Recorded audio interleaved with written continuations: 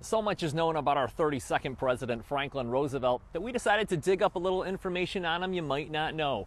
And what better place to do just that than here in Hyde Park at the FDR Presidential Library and Museum. One element of FDR's life that is often overlooked is the fact that he was disabled, his life changing forever off the coast of New Brunswick in 1921.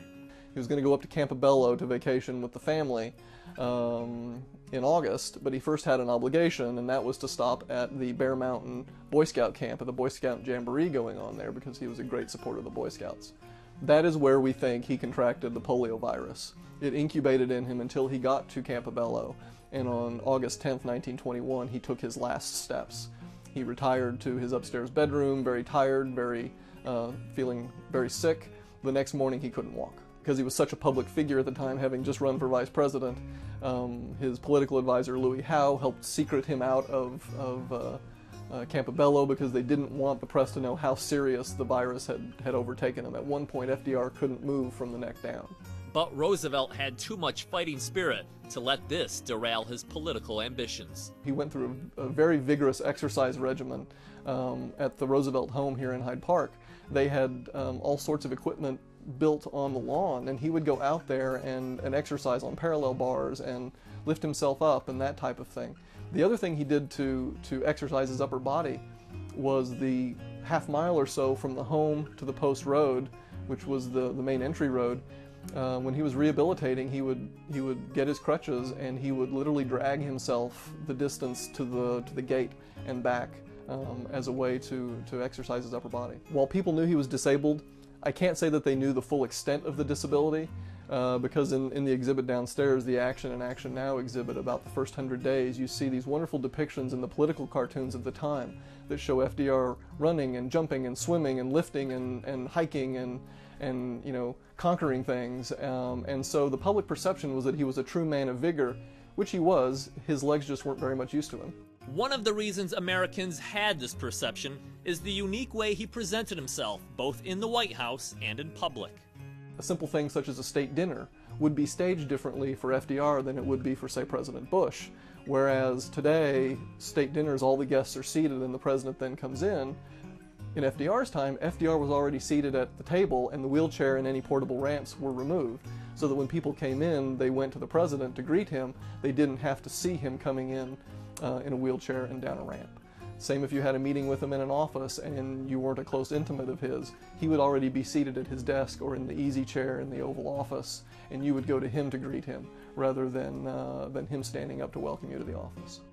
You are looking at the only 3 known photographs of Franklin Roosevelt in his wheelchair, all taken by close family members or friends, none by the press. So how is it possible that in all those years, they didn't take any pictures of him like this? This was a pre-Watergate press who also were suffering from the effects of the Depression and who also were involved in the war. And so they understood what FDR was trying to accomplish, and so when FDR and his aides and the Secret Service requested that the press not take photographs of FDR in his wheelchair or in vulnerable positions, for example, being lifted in and out of a car by a Secret Service agent or walking in his very halting steps up a ramp, the press very much complied with that. Roosevelt only mentioned the fact that he couldn't walk publicly once. When he returned from the Yalta Conference in 1945, and he did the very unusual thing of actually sitting down before Congress when he addressed a joint session.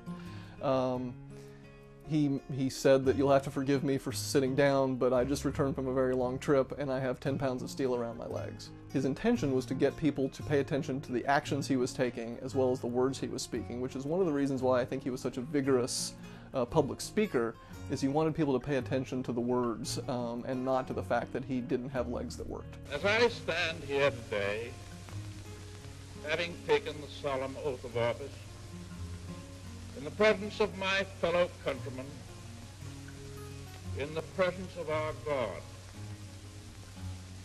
I know that it is America's purpose that we shall not fail.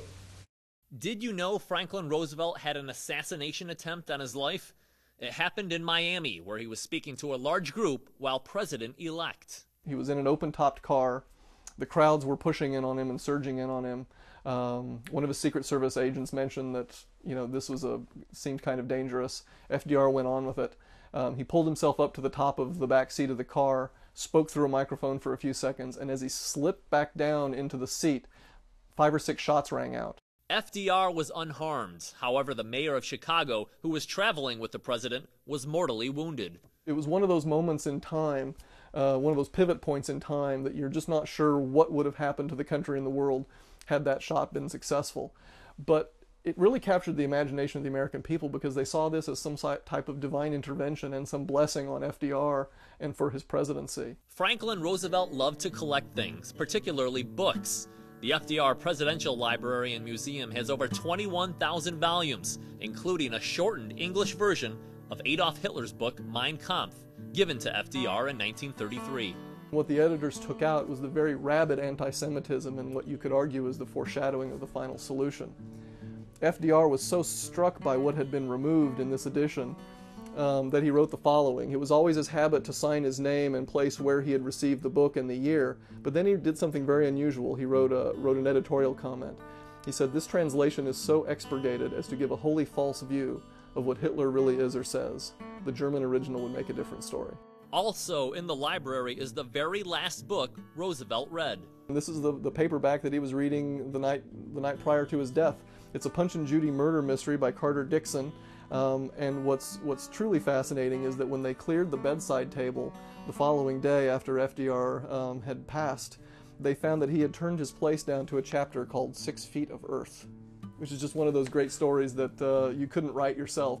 We're one of the busiest research facilities in the whole presidential library system, and the questions that we receive run the gamut. Everything from very esoteric topics about the war or particular person's involvement in a particular event, to very kind of quirky questions. One example is that we received a request recently from an author who wanted to know when FDR and where FDR was conceived.